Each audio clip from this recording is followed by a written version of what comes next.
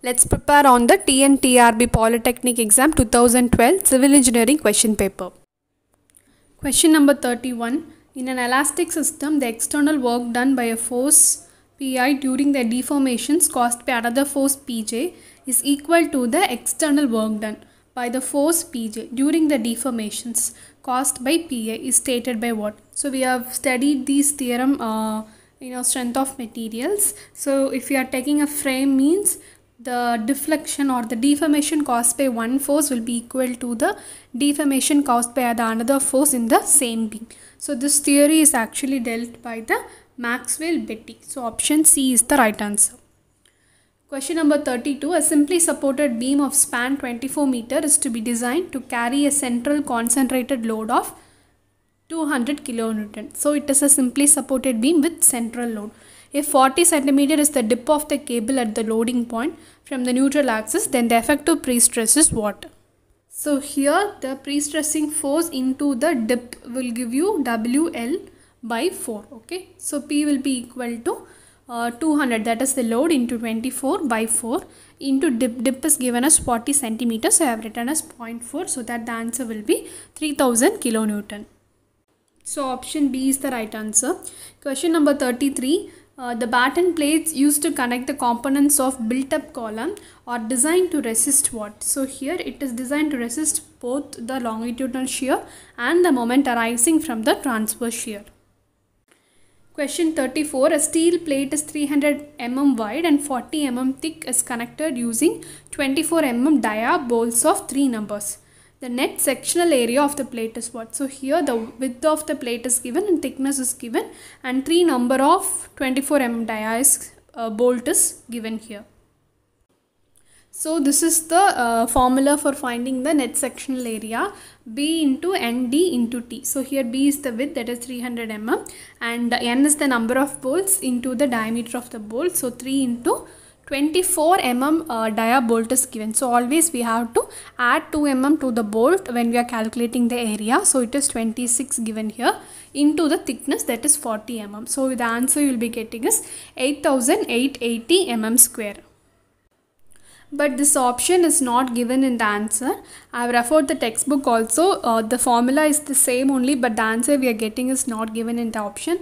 And they are giving 8940 mm square as the answer, which is nearer to the answer we just found. So if anybody know how accurately this 8940 comes means, you can give it in the comment section.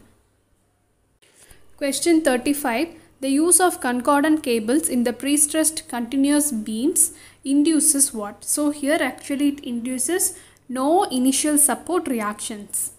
Then question 36. Losses in pre-stress in pre-tension beams are more than the losses in the post-tension beams due to what? So here answer A is the right answer, effect of elastic shortening, and this occurs only in the pre-tension beams. And question number 37. A steel beam is replaced by a corresponding aluminium beam of same cross-sectional shape and dimension and is subjected to the same loading. Then the maximum bending stress now will be what? So here it is unaltered only. Question number 38. The base plate of a roof truss is attached to the concrete pier with the help of 16 mm dia anchor bolts of grade Fe 250 MPa.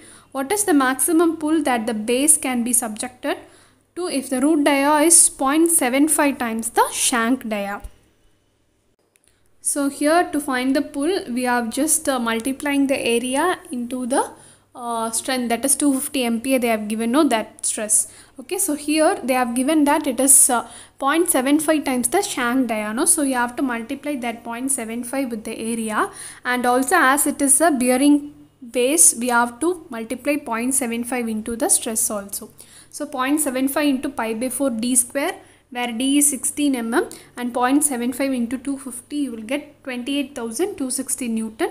So it is converted to kilonewton, 28.3 kilonewton. So here option B is the right answer. Question 39. The behavior of an over-reinforced beam is more ductile than that of the under-reinforced beam because over-reinforced beam contains D.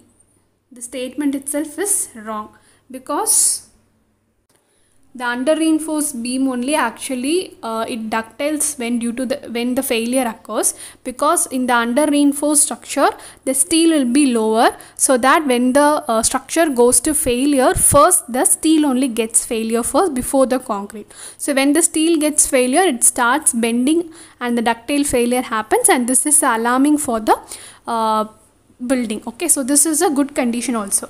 Whereas in over reinforced beams, the reinforcement will be more, so that first failure will be happening to concrete, so that without a bending or without an alert itself, the building will be started to collapsing. So always under reinforced beams or under reinforced structure is only preferable in the construction.